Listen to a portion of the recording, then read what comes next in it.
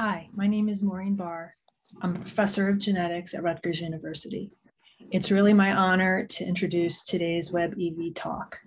My lab has a long-standing interest in using the nematode C. elegans as a model system to study human genetic diseases.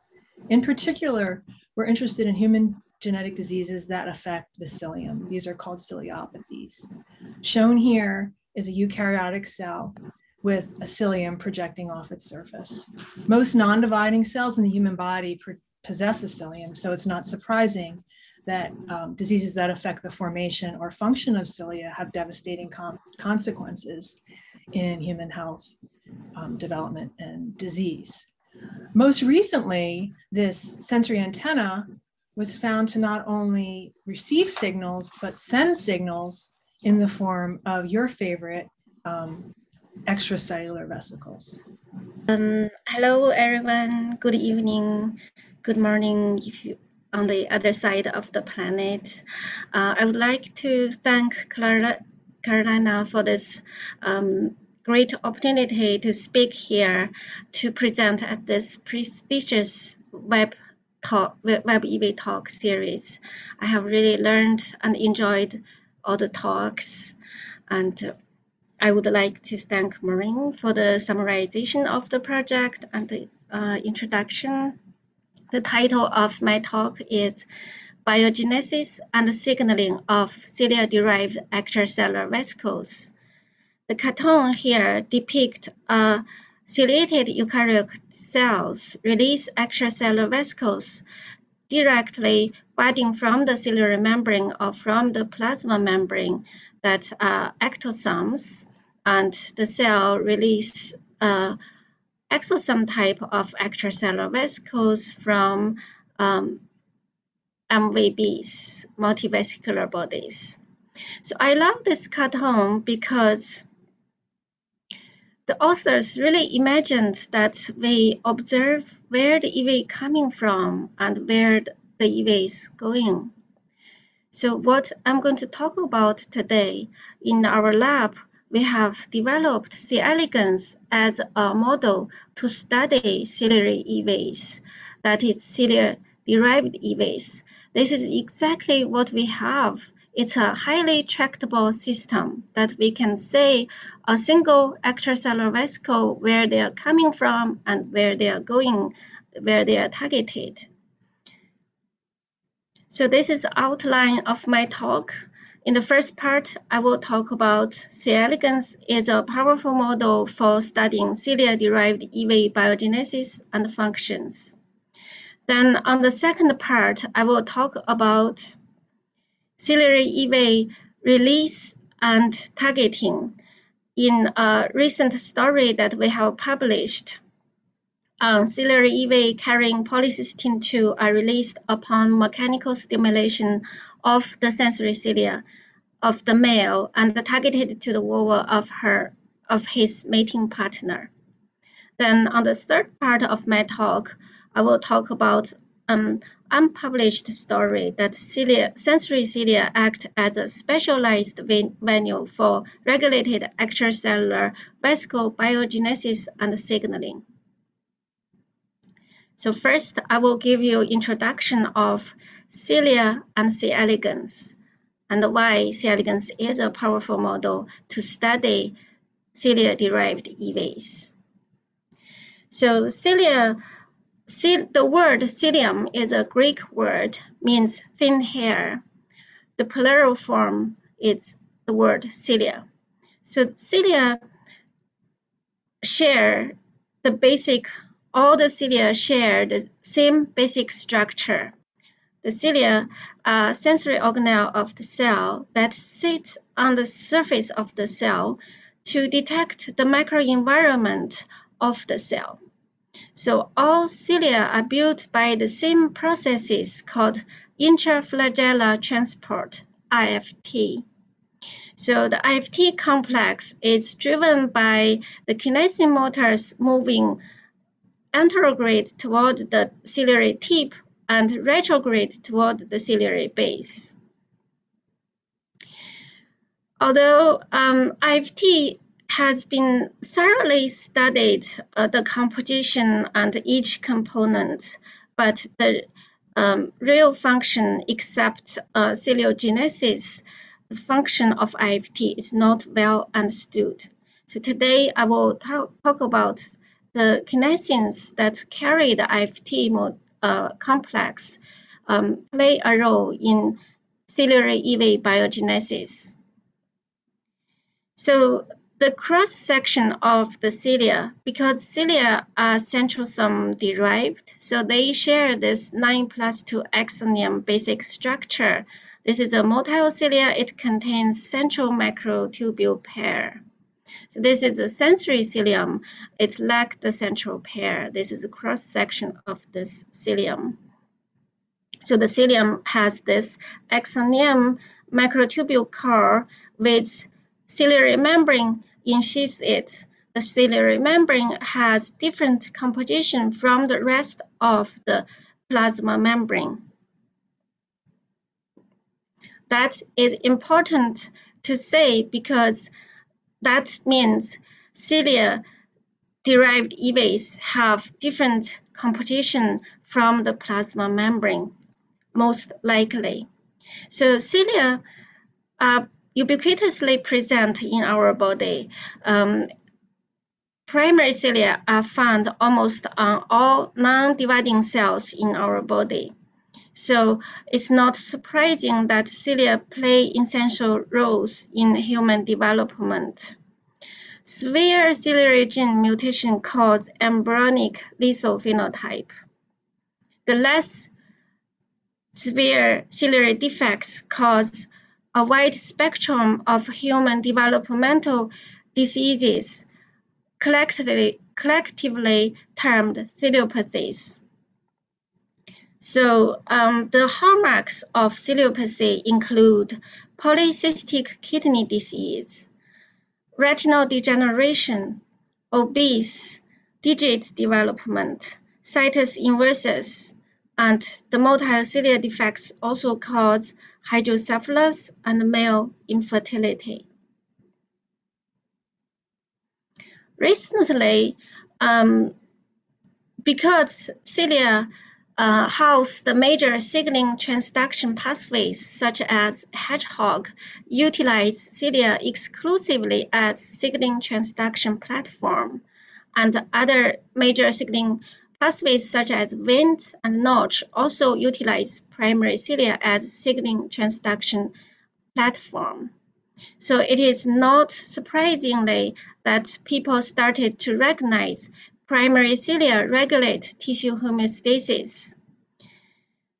In that, they regulate cancer development, neurological disorders, and metabolic diseases. So I listed 3 recent review articles here.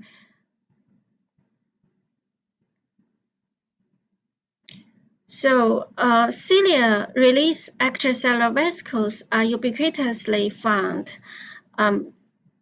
It has been reported in many different other systems, including the primary cilia. I'm going to take 3 examples that has play important role in cilia biology that the system also release extracellular vesicles. The first example is Chlamydomonas, the green algae. This is an important model to study cilia because the IFT initially was found in Chlamydomonas. The Chlamydomonas vegetative growing cells release extracellular vesicles from the flagella tip. These flagella tip EVs contain digestive enzymes that digest the mother cell wall to release the daughter cell from the mother cell wall. We found that in C. elegans, the male release extracellular vesicles into the environment directly that alter the male locomotory behavior. And then in an ARPKD autosomal recessive polycystic kidney disease mouse model, the cholangiocytes are found have primary cilia that are associated with abundant extracellular vesicles that are not found in the wild type. The authors propose either these cilia produce excessive EVs or they interrupt the absorption of EVs onto the ciliary membrane. So I listed all the classical early works showing the cilia release EVs for different functions, but I apologize for not include all the references because it's really abundant work showing cilia release extracellular vesicles. Since cilia release extracellular vesicles is such a conserved and ubiquitous phenomenon, we ask the question, what are the functions of ciliary EVs? What's their role in mediating development as well as tissue homeostasis in health and in diseased condition? So we set out to use C. elegans as an in vivo model to answer these questions. So here is C. elegans. I took this title from a book chapter written by Nobel Prize laureate Martin Chaffee from Columbia University, who pioneered using GFP in live imaging in biology. It says C. elegans, a transparent window into biology. This really summarized the importance of C. elegans in the basic research field. So the C. elegans is a round small worm. It's about 1 milliliter long. It's transparent. It's really a powerful genetic toolkit. And it is a highly tractable system. Every cell in C. elegans has a name, and you can trace it back to the fertilized egg, that the lineage is completely known. Then you can really observe what's happened in living animal by tagging a EV cargo in the worm. You can observe where the EV coming from and where they are targeting to. As any other system, C. elegans has been found release extracellular vesicles in different life stages and for different purpose. I just saw Dr. Wima here. This is her work. I take this image from her review article that the C. elegans embryo release extracellular vesicles during gastrulation stage. Then the C. elegans hypodermal cell also release extracellular vesicles, exosome-type extracellular vesicles for cuticle extracellular matrix formation.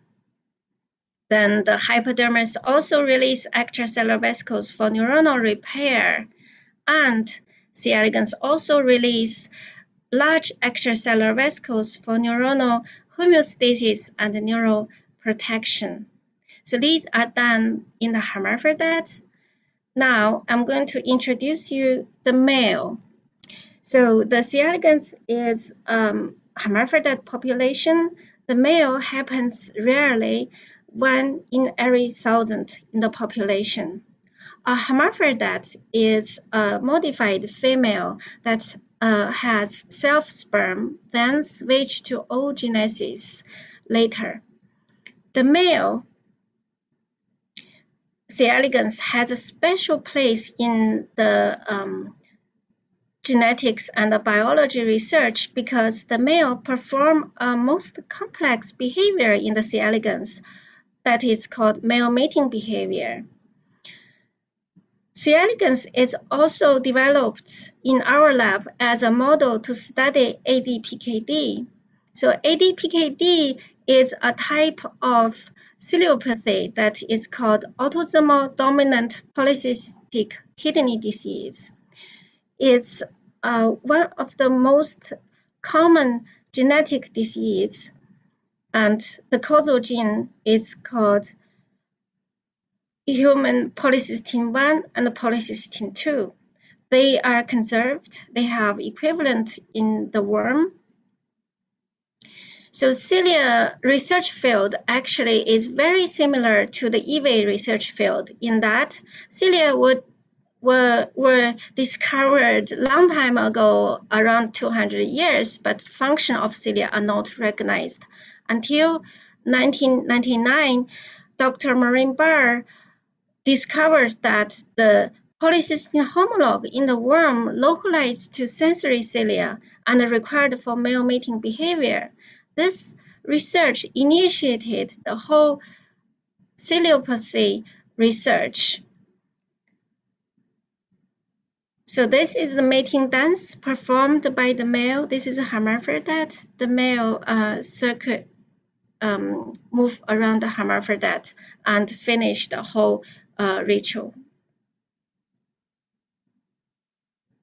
So let's have a close look of polycystin 1 and polycystin 2. So both in human and in worm, polycystin 1 and 2 form complex and localized to cilia and extracellular vesicles. So the polycystin 1 is a huge GPCR, adhesion GPCR with a GPS domain and a huge adhesion domain. Then the polycystin 2 is a trip channel that's complex with polycystin 1. So the trip channel are multi-modality sensory molecules involved in mechanical sensation, pain sensation, and thermal sensation. However, what are exactly the function of polycystin 1 and 2 on primary cilia are still controversial. And if they are evolutionarily conserved, that they are on cilia and on EVAs in human and in worm, there must be a role of these polycystins on EVAs. So we ask the question, what are the roles of polycystins on the EVAs and how they may contribute to ciliopathies and mediate intercellular communication in health condition, normal physiological condition. So now I'm going to talk about second part. Ciliary EVA carrying polycystin 2 are released upon mechanical stimulation of the sensory cilia of the male and targeted to the vulva of his mating partner. So this is male cartoon showing that the male specific sensory neuron express the polycystin 1 and the polycystin 2 and release extracellular vesicles into the environment outside of the animal. And this is a tail. It contains 17 male specific neurons that release extracellular vesicles into the environment. Then we performed electron tomograph analysis on its cilia and discovered abundant extracellular vesicles in the glial lumen that's surrounding the neuronal cilia. This is a real model reconstructed from the electron tomograph work. This is a very exciting finding because hundreds of TEM has performed on the worm nose. However, this is the first time we found abundant EVAs associated with the neurons and in the lumen that created by the glia, and this provide us a tool to study neuronal EVAs with the glia and how may the neuron and the glia interact via extracellular vesicles. So like I said, C. elegans is a great genetic tool. Any biological processes, if you are interested and if you do a genetic screen, you find all the genetic player that involved in the same place. So CLIP6 actually was isolated from CLIP6 mutant was actually isolated from the same genetic screen that's looking for male mating behavior defects in the male, and Dr. Maureen Barr cloned LAV1 and PGD2. Then CLIP6 turned out to regulate polycystin 2 localization and the environmental EV release. So in CLIP6 mutant, we found no environmental EV release and abundant extracellular vesicle release in the lumen. This is a cross-section of this CLIP6 mutant. You can see abundant EVs in the expanded lumen surrounding the neuronal cilia.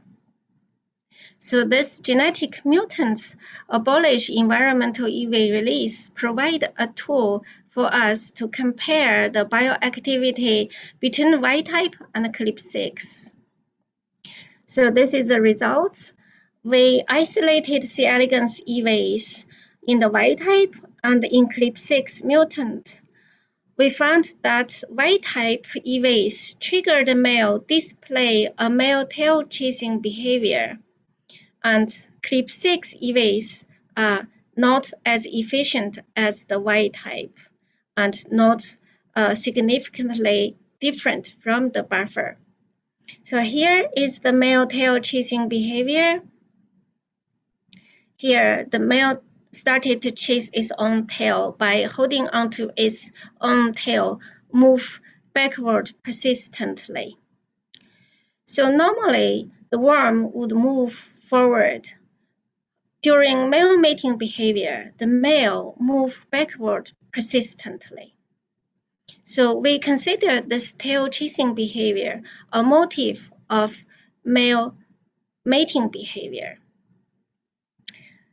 Because the polycystins are required for male mating behavior, and the EV prepped also trigger probably a male mating behavior, a motif of the male mating behavior. We ask the question, are the male releasing the extracellular vesicles containing PGD2 during male mating behavior? And if so, where are they targeted? Indeed, we paired the transgenic animal expressing PGD2 GLP with a non-fluorescent hermaphrodite and imaged the hermaphrodite after the male mating. Then we found abundant EVs deposited at hermaphrodite vulva. So this is the first report showing directional transfer of activity-evoked EVs from one animal to another. We are very excited by this work because we wonder if the polycystins play a role in the EVs adhering to the extracellular matrix cuticle of the hermaphrodite, and what are the other molecular and genetic network required for this EV and extracellular matrix interaction. So during male mating behavior, the male tail are in close contact with the hermaphrodite. We ask the question, what is the trigger that triggered the male release EV during mating? We also observe the male release EVs under microscopic condition, imaging condition. So I propose that the common cue between male mating behavior and when the male are mounted under the cover slip is the mechanical pressure. So we designed the experiment to test this hypothesis. First, we padded the cover slip with a very thin layer of agarose pad. We found that this padded agarose pad completely abolished the EV release. This is a quantification showing that, I forgot to mention, then we remove the padded cover slip, then place a new bare cover slip on the same set of animal and image the male again. Now, the bare cover slip triggered abundant PKD2 EV release. So these results support our hypothesis that the mechanical pressure from the cover slip triggered the EV release. Another evidence come from the anatomy of the male tail. So anatomically, these male-specific cilia protruding from the cuticular pore. The cuticular pore either facing the dorsal side or facing the ventral side. So we found all cilia release EVs, but the dorsal exposing cilia only release EV when the animal dorsal side is facing the cover slip. And the ventral cilia only release EV when the ventral side of the animal touching the cover slip. So this is a strong evidence showing that the mechanical pressure really stimulates EV release from the cilia. So to summarize, we found that the male-specific sensory cilia release EVs carrying conserved signaling protein PKD2, and it's released during male mating and targeted at the hermaphrodite cuticle around the vulva area. And by electron tomograph analysis, we found extracellular vesicles in the glia lumen surrounding the neuronal cilia. Then we also found environmental release EVs, and these environmental release EVs are actually targeted to the hermaphrodite cuticle. So now I'm going to switch to the third part of my talk. Sensory cilia act as a specialized venue for regulated extracellular vesicle biogenesis and signaling.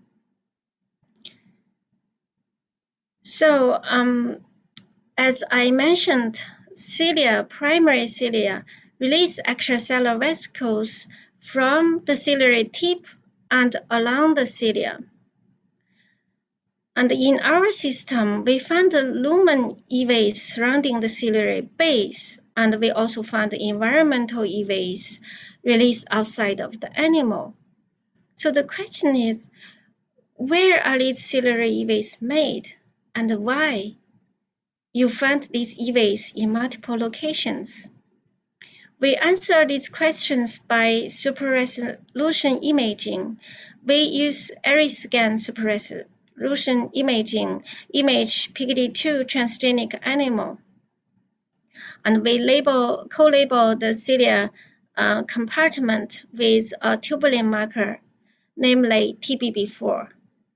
So we found PKD2 EV released from the ciliary tip, and these are the EVs released from the tip outside of the animal. And the tip EV does not contain the TBB4 marker. Then we also found PKD2 EV released from the ciliary base directly budding from the ciliary base. We found this cluster of EVs. The base EV contains the tubulin marker TBB4. So this results suggest that PKD2 EV are shed from two sides, the ciliary tip and the base, and the tip and base EV contain different cargoes. We also used another marker that contains a ciliary marker. We draw the same conclusion that PKD2 EVs are released from two sides. To understand why ciliary EV are made from two sides, we quantified the relevant the relative fluorescence distribution of PKD2 along cilia and in the environmental EVs and the base EVs. So we found that the cilium PKD2 fluorescence is positively correlated with tip EV biogenesis and inversely related with the base EV biogenesis. These results indicate that the cellular localization promotes the tip EVs but inhibit the base EVs. This has broad implications in ciliopathies because most of the conserved ciliary genes are involved in ciliary trafficking. If you disrupt ciliary trafficking, you disrupt ciliary EV biogenesis. How would this disrupted ciliary EV biogenesis contributing to ciliopathy? That is a very interesting question to ask. So we found that the ciliary EV are shed at two sites with different EV cargoes. The base EV budding from the ciliary base directly contain tubulin marker and a transition zone marker called NPHP1.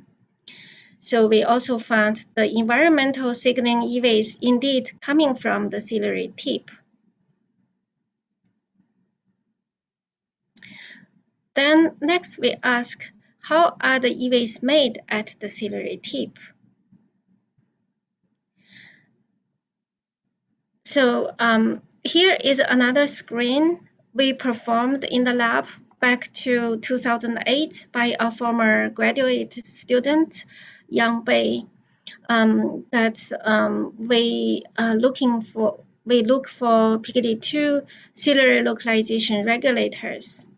It turned out to be a very successful screen that we pull out all the mutants that regulate PKD2 cellular localization also affect ciliary biogenesis, ciliary EV biogenesis. So CL7 is the 7th mutant we isolated from the screen. And CL7 is a Morris-toylated protein with coil domains.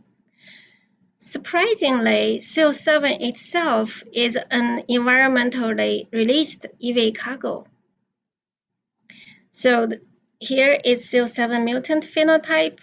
It is defective in environmental EV shedding, and we have observed abundant EV accumulation at the ciliary base, like the CLIP6 mutant I have mentioned before. So super resolution imaging showed that this is a 3D projection of PKD2 GLP. This is Y type. So in the Y type, PKD2 is enriched at ciliary tip and is distributed along the cilia. And in the CL7 mutant, however, the PKD2 GLP are enriched at ciliary membrane and accumulate at ciliary base, but it's absent in the ciliary tip. So we conclude that not only the cellular localization of PKD2 required for the tip EV biogenesis, the distal ciliary enrichment also is required for PKD2 EV shedding from the tip into the environment. So to ask, where do CL7 act and how do CL7 affect the mutant is defective in PKD2 tip EV release and it's causing the PKD2 absent in the distal cilia.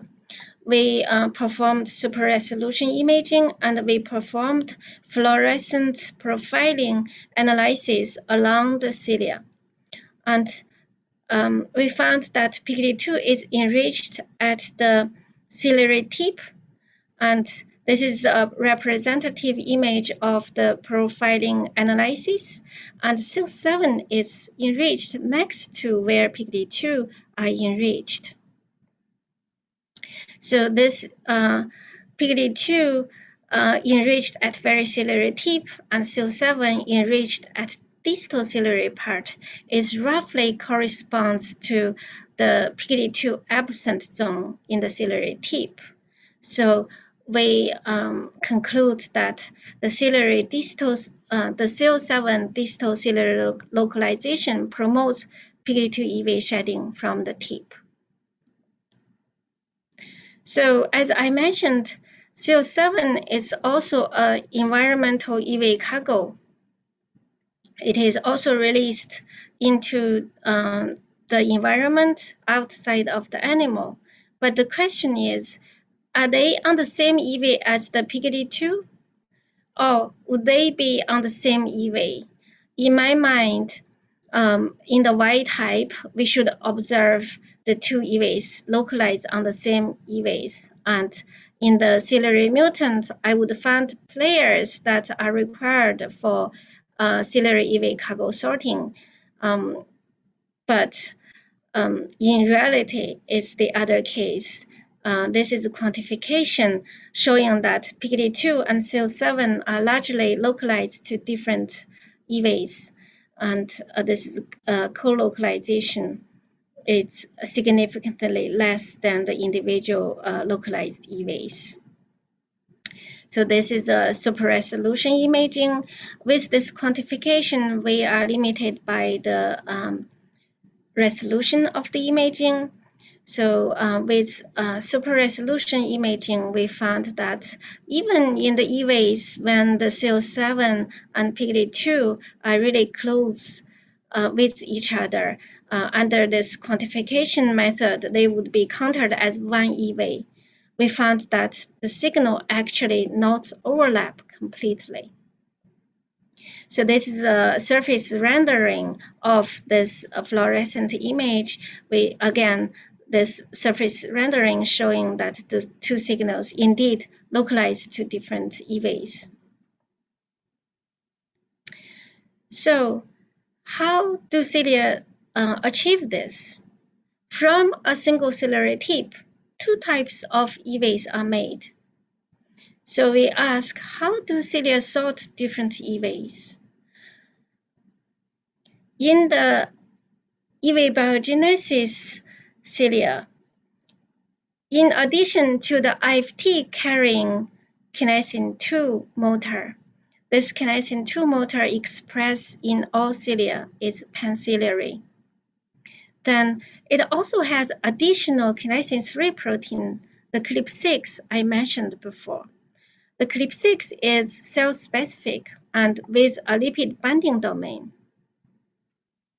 So we asked the question, could the ciliary kinesins carry different EV cargos for producing two types of EVs from the ciliary tip? So I have to mention that both kinesin 2 mutants and this kinesin 3 mutant abolish the environmental EV release. So this is a wild type. We double labeled PGD2 and CO7 and look at the localization of the two proteins. So this is PGD2. It localized to ciliary base, along cilia, and enriched at ciliary tip and shed into EVs. This is CO7. It localized to the ciliary tip and the EVs. I have to mention that these CO7 and PGD2 localization look different from the previous images. Is because we are imaging L4 animals that is an earlier stage from the young adults. The reason is that the ciliary kinesins accumulate EV cargos. If we image at a late stage, we image the secondary complication of the ciliary trafficking defects of the EV cargo accumulation. So the co-localization of PGD2 and CO7 showing that they are localized on different EVs that are released into the environment. So this is the kinesin 3 mutant, the CLIP6. We found that in CLIP6 mutant, now PKD2 indeed accumulate at ciliary base, and instead of going to the ciliary tip, now PKD2 is enriched at proximal part of the cilium. This is CL7. Again, CL7, unlike Y type, it's only enriched at ciliary tip. Now it's enriched at proximal part of the cilium.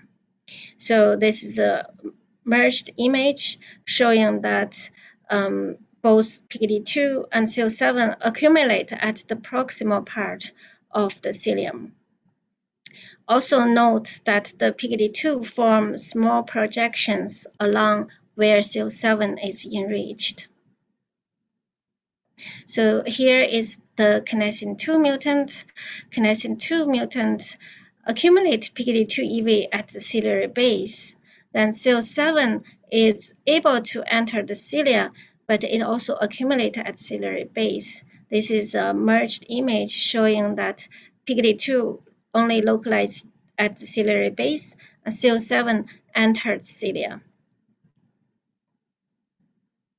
So this is a quantification of the signal span of PKD2 and CL7 travel along the cilia. In the Y type, PKD2 and CL7 travel the full ciliary length to the ciliary tip. In the CLIP6 mutant, however, CL7 is significantly reduced in the distance that it traveled along the cilia. So this is a kinesin 2 mutant, different from this kinesin 3 mutant. It affects PKD2 ciliary trafficking in that PKD2 localized only to the proximal part of the cilia. So we conclude that the two different types of kinesins regulate the EV cargo traffic differently, and cilia may engage different ciliary kinesins for making different types of EVs at the ciliary tip. So the next question we ask is, what is the biological significance of making two types of EVs from a single ciliary tip? So as I mentioned, CL7 is required for PKD2 EV biogenesis. So we hypothesize that the CL7 is the biogenesis EV, while the PKD2 is the signaling EV. Then the question is, would the male, the sensory cilia, use the sensory function to modulate the two different types of EV if the cilia indeed engage two types of ciliary kinesin for making two types of EVs? Are they regulated at the ciliary tip? So we designed the experiment by isolate virgin males and the equivalent aged male that exposed to mate. We asked the question, would exposing to the mates increase the signaling PKD2 EVs? So indeed, this is what we found. This is a virgin male condition, and this is the male that exposed to mating partners. We found that the ratio of PKD2 to CL7 EV numbers are upregulated. So this indicates that the ciliary tip EV biogenesis is altered by environmental cues, likely by the sensory function of the cilia. In another word, sensory cilia really engage two types of ciliary kinesins to fine-tune the EV contents from the ciliary tip. So this is what I talked in the last slide. We proposed that CL7 is the biogenesis EV and PKD2 is the signaling EV, and the cilia actually engage two different kinesins for trafficking these EV cargoes. And the reason for engaging different kinesin traffic the EV cargos is to fine-tune the EV content in the context of the sensory cues. So to summarize, I talked about C. elegans is a powerful model for studying cilia derived EVs and functions. And I talked about cellular EV carrying polycystin 2 are released upon mechanical stimulation, and the male deposits the EVs on the hermaphrodite cuticle. And we found that the sensory cilia act as a specialized venue for regulated extracellular vesicle biogenesis and signaling. So I would like to spend my thoughts on the project using the last slide. So first, we showed that these cellular EVs are released upon mechanical stimulation. I think in the era of this post-cell biology era, I consider that when mechanobiology become an independent field, and I think EV biology is also a development of the tissue biology field, that we started to appreciate the mechanical stimulation in the regulation of our body system. As an animal, our cells constantly facing mechanical stimuli from our movement and from our overcoming gravity.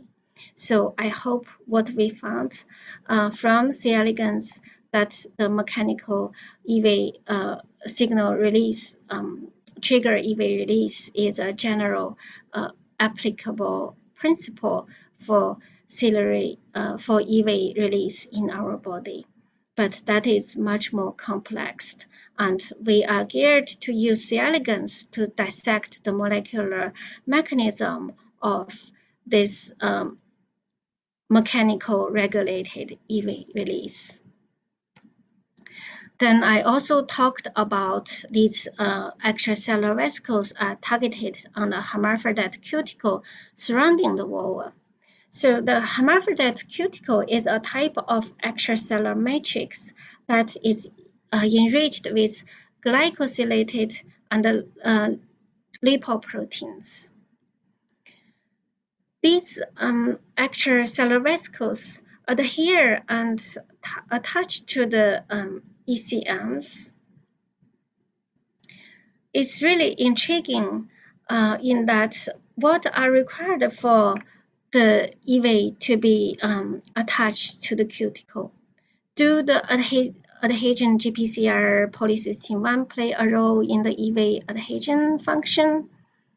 I think this finding also has broader implication, because in our body fluids, when the extracellular vesicle enters circulation, are the EVs covered with glycosylated proteins? When they have trans tissue targeting, do the EVs have to encounter the extracellular matrix first? How do they overcome the extracellular matrix and access the cell? So I think C. elegans will provide a great tool to study these interesting questions. Then thirdly, I think the most shocking finding of this research is that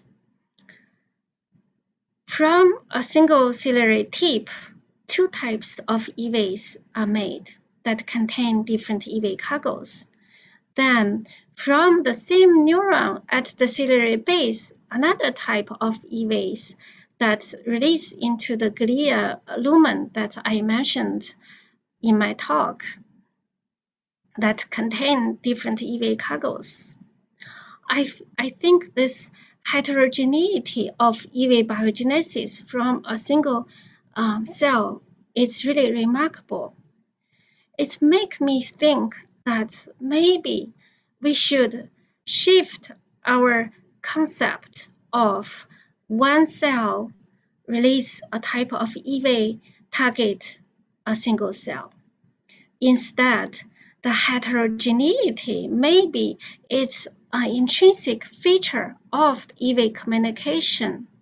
The totality of the EV maybe act like a network to mediate intercellular communication.